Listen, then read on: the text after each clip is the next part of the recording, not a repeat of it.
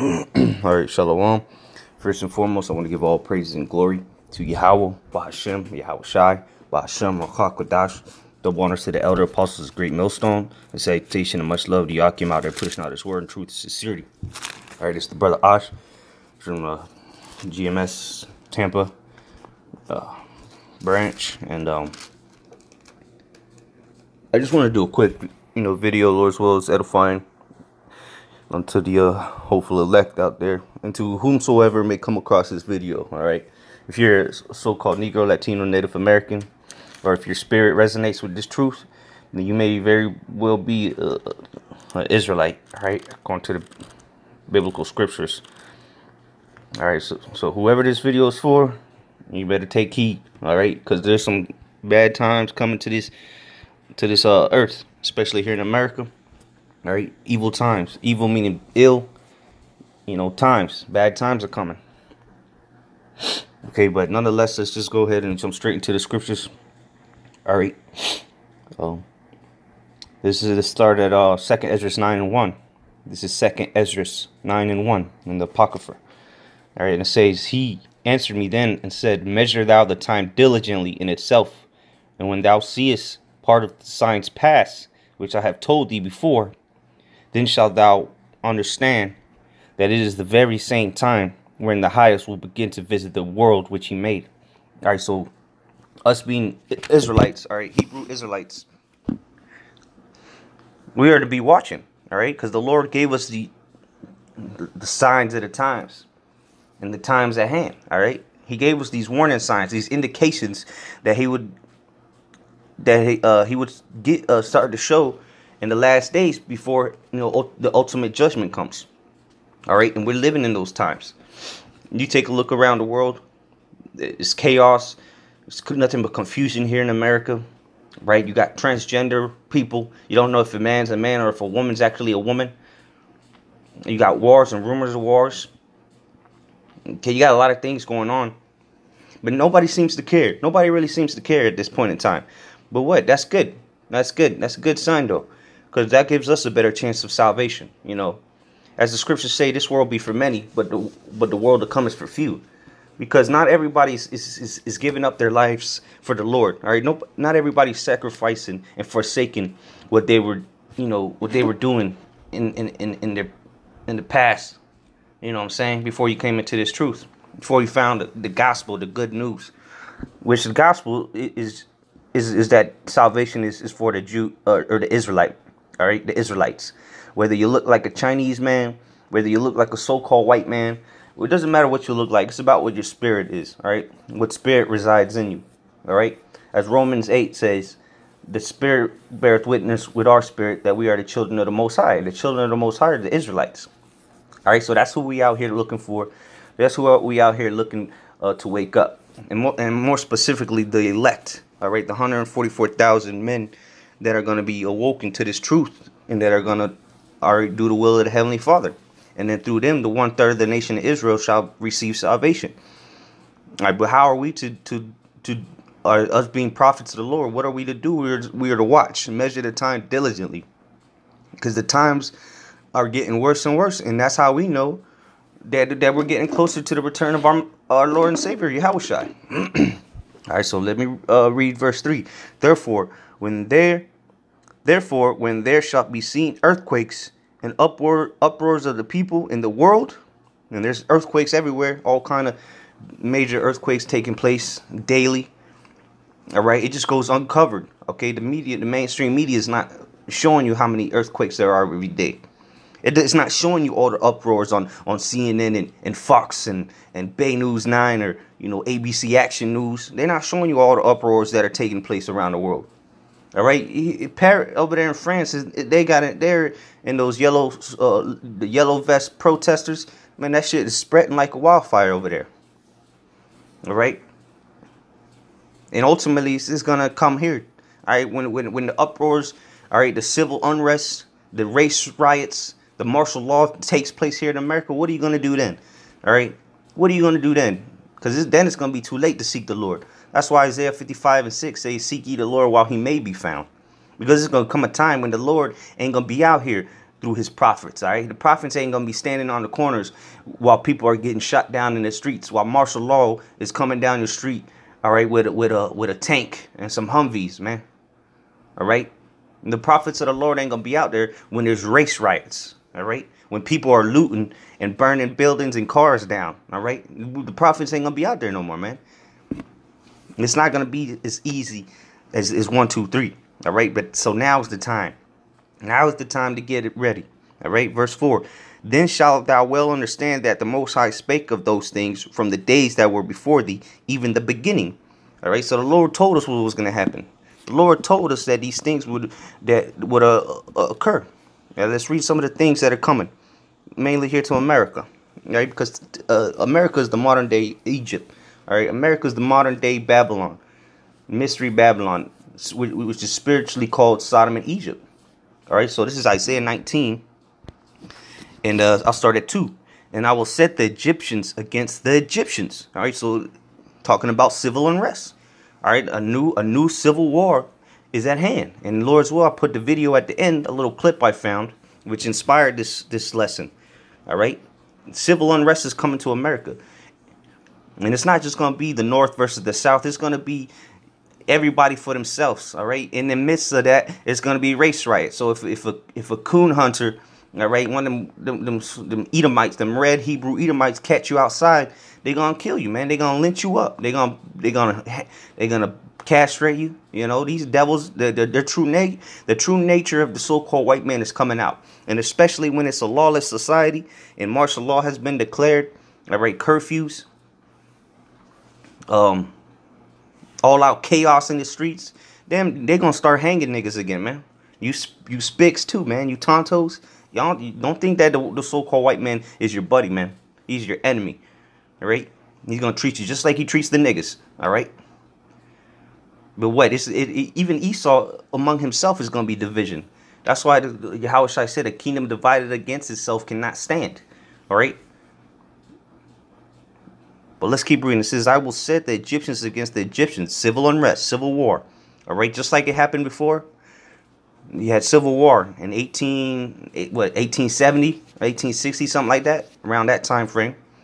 And guess what? You had Jakes fighting on both sides, and you had Edomites fighting on both sides. All right, it's gonna happen again. Look what's going on in the news. What are they pushing? Division through the left and the right, the Democrats and the Republicans, or how in the ancient days, in ancient Rome, they call them the plebeians and the the plebeians and the Etruscans, something like that. Plebeians and something like that. Let me look that up real quick. I don't want to get that wrong. Plebeians and the partitions. All right, the plebeians and the partitions.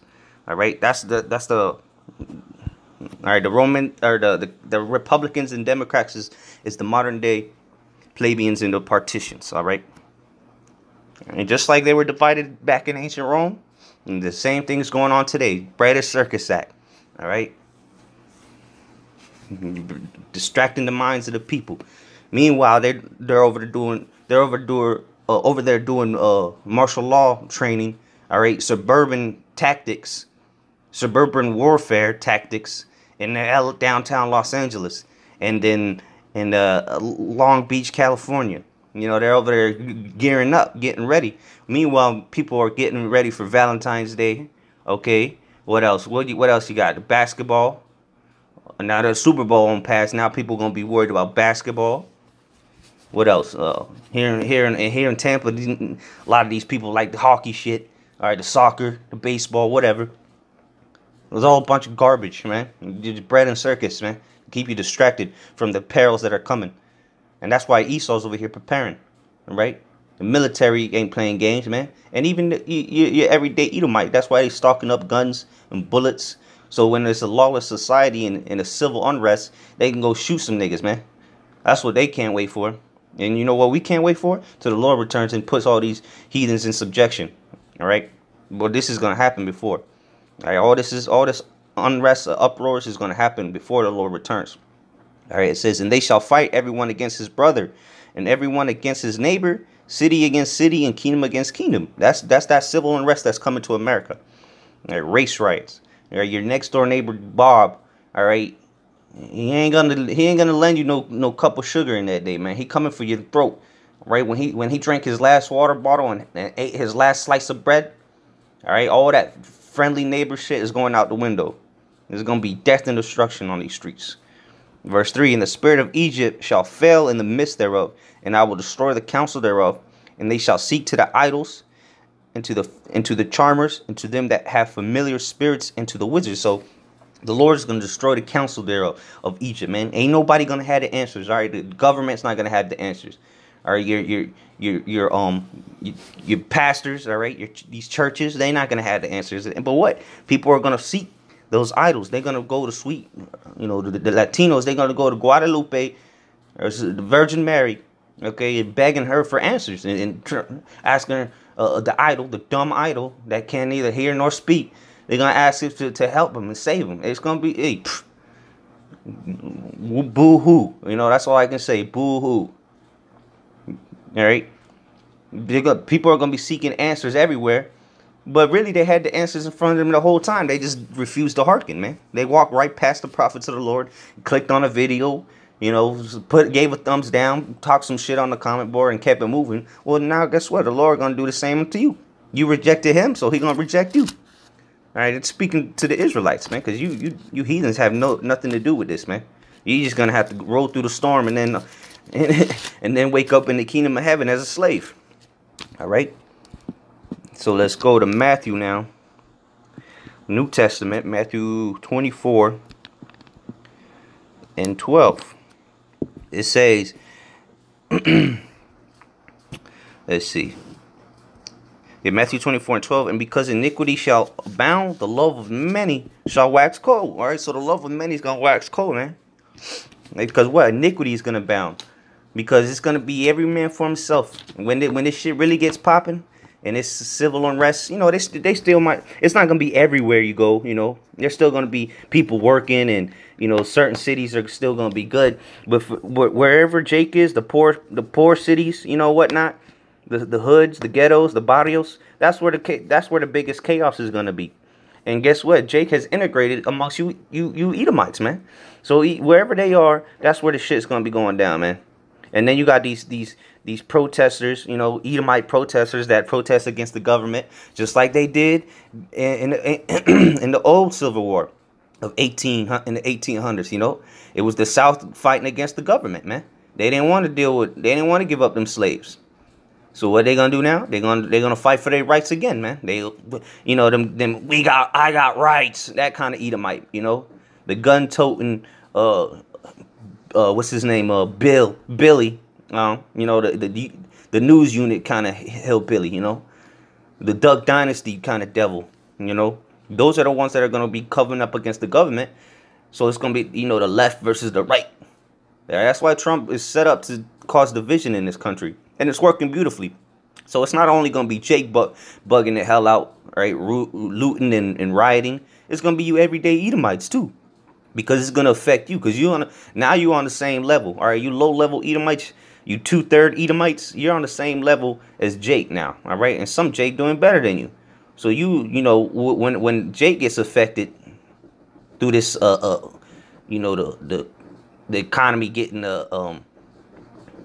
messed up, whatever, because of this, uproars and the civil unrest.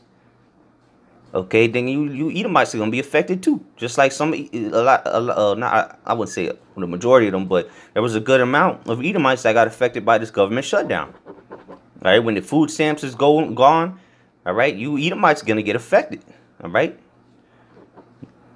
you bum Edomites, you red Hebrew Edomites.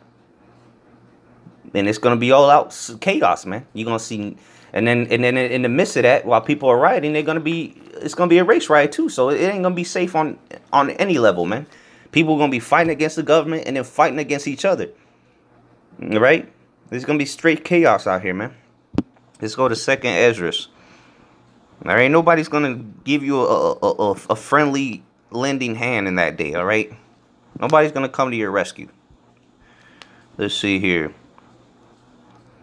All right, the second Ezra is 15 and 15. For the sword and their destruction draweth nigh, and one people shall stand up and fight against another, and swords in their hands. All right, so there's going to be sedition, man. All right, chaos, war. All right, and what happens in war? People die. Okay, there's casualties, innocent kids will be killed. As they say, you know, and ain't no such thing as innocent. Nobody is innocent. Whoever perished being innocent, as the scriptures say. But, you know, there's going to be women getting raped to death, right? There ain't going to be no 911 to call, all right? And if you do call them, it's going to take them 3 hours to get there. Because they're fending for their lives, too, you know. They might have 3 people on staff that day, you know. And the martial law troops going to come and just clean up, shoot everybody in sight, okay? Because the government ain't gonna have no pity on you people in that day either, man. They just gonna start laying you fools down, man. Busting them hollow tips in you. Alright, there's a reason Homeland Security bought all the millions or billions of hollow point tips, man. And it's not to use on the ISIS, okay? It's to use on you Americans, man. Alright? There's a reason they're doing suburban warfare tactics, practicing. It's not to go into Syria, all right? It's the roll on you damn morons. Verse 16, 2 Ezra 15 and 16. For there shall be sedition among men, and invading one another they shall not regard their kings nor princes. In the course of their power, in the course of their actions shall stand in their power. There you go, man. Straight sedition, man. Chaos. Nobody's gonna care about what the kings and the princes. Nobody in that day when all hell is broken loose.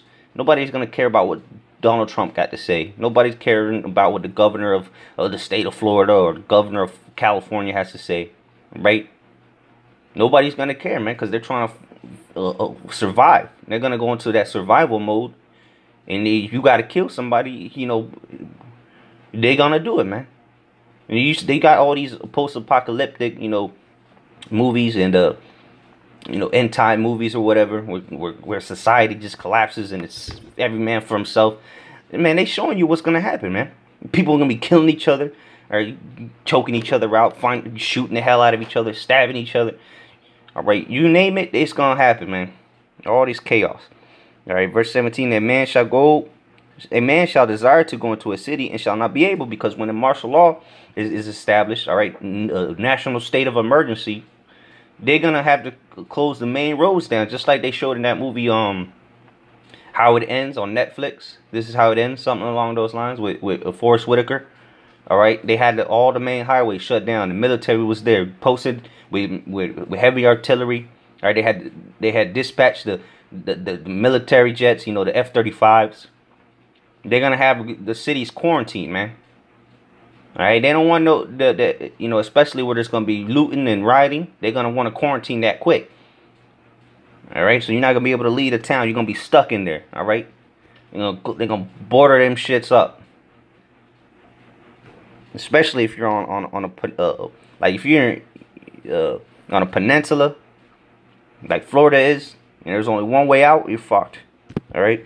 Verse 18, for because of their pride the city shall be troubled, the houses shall be destroyed, and men shall be afraid. There you go, see? Houses are going to be ravished. Or people are going to be busting in through your doors, burning your houses down. And people are going to be afraid. Men, grown men are going to be afraid to come outside. Because they know it's a possibility they ain't not coming back. They might not make it 10 steps out the door. And that's what's coming to the streets of America. Death and destruction around every corner. All right, and when imagine you so-called white people come out to go try to get some food or some water, and you got a horde of angry niggas coming at you, man. A bunch of Crips and Bloods, you know. Now they can do whatever they want. Now they can just bang on you, you know, bang on you Edomites, man. Because Jake is looking at you damn devil sideways right about now, man. They sick and tired. You don't know. I'm talking about the 2/3, man. They sick and tired of taking shit from you devils, man. So when they get a chance, they gonna bust the cap in your ass. All right. And the scriptures say there be spirits created for vengeance. Well, a lot of these 2/3 niggas are gonna lose their shit. A lot of these niggas in prison, you know, Debo and you know, Tyrone do nothing but push-ups and pull-ups all day long. When society collapses and they're released, all right, they could bust out the prisons. They're gonna come for your head, man. They're gonna rape you people, all right, and put you to death. You ain't not gonna be able to do a damn thing about it. Big 280-pound, big ass cock diesel nigga beating the brakes off of you, man, holding you down like a little bitch. You know, so like it for the language, but that's what's gonna take place, man. You're gonna be screaming all kind of profanities in that day. Here it is, all these little Christians, pseudo Christians, talking about why you cussing. You're gonna be the #1 person cussing in that day when all hell is brought upon you. All right, verse 19. A man shall have no pity upon his neighbor. Nobody's gonna care how you feel if you crying. A woman, a badass chick, you know, she over there in the corner in the fetal position crying. Nobody's gonna care about that tears, man. Nobody's gonna care about your tears, man, or how you feel that day. All right, but shall destroy their houses with the sword and spoil their goods because of the lack of bread and for great tribulation. All right, so it's gonna be a lot of killing, a lot of raping, right? Put it bluntly, because it's gonna be a lack of bread. All right, when the shit hits the fan and there's no more truck drivers, all right, the stores only got 3 days food, all right, stocked up. Now, that 3 days of food is going to be gone within the first day, within hours, all right? Look what happens when they say there's a hurricane coming or some shit. Man, them shelves get clean that day. No water, no bread. The only thing that's left is fucking, you know, little toy cars and shit. Hey, but this is going to be horrible times, I'm telling you. This is a warning. This is the Lord giving you warning right now. All right, Isaiah, let's go to Isaiah 13. Isaiah 13 and 11. And I will punish the world for their evil, and the wicked for their iniquity, and I will cause the arrogancy of the proud to cease, and will lay low the haughtiness of the terrible. All right, so the Lord is coming to judge you proud ass devils, man. You proud ass Americans, including you 2/3 Jakes, man. Everything is a game until the shit hits the fan. All right, proud as hell, proud to be an American, proud to be a homosexual, proud to do all this wickedness, and then you walk around with these haughty ass looks.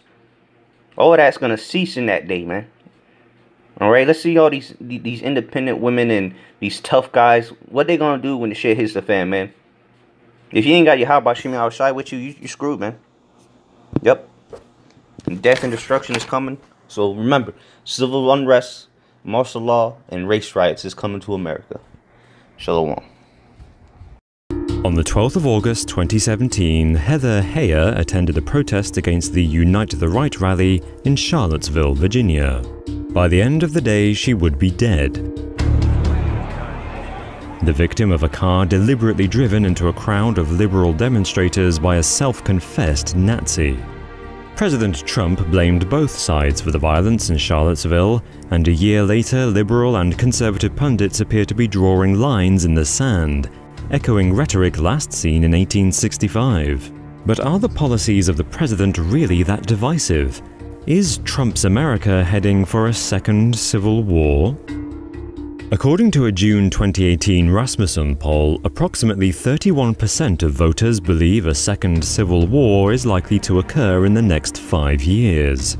This is reflective of the deep divisions within American society along lines of class, wealth, and race. A 2017 Harvard study found that 57% of Americans viewed the civil rights movement Black Lives Matter unfavorably. Trump's declaration that journalists are the enemy of the people has contributed to increased distrust of the media, to the extent that, according to a June 2018 Gallup poll, 44% of Americans believe the news they see is inaccurate. A barometer of this clear division down the middle of America is the election of Donald Trump in 2016. An aggregate of all his approval polls suggest 52.5% of the electorate disapprove of his performance. Alt-right leader Richard Spencer has credited Trump with his movement's revival in several states across America. The number of right-wing militias like the Three Percenters grew by a third between 2015 and 2016. Journalist Sarah Leonard suggests liberals have responded by radicalizing too. Certainly, Antifa members have advocated violence against Republican and alt-right targets, and the New York City Antifa group's Twitter following quadrupled in January 2017. In an environment where there is no moderate standing, another event like Charlottesville could lead to disaster. On the 2nd of April 2018, Sean Hannity announced on his daily radio show, I'm going to tell you something. This country's headed towards a civil war in terms of two sides that are just hating each other. And if Robert Mueller is so pompous and so arrogant, he's going to ignite a battle that we've not seen in this country before. According to Keith Mines, a State Department specialist in civil conflict, the chance of the US descending into war in the next 10 years is 60%. Mines cites entrenched national polarization, a divisive press, and weak public institutions as contributing factors to a potential war.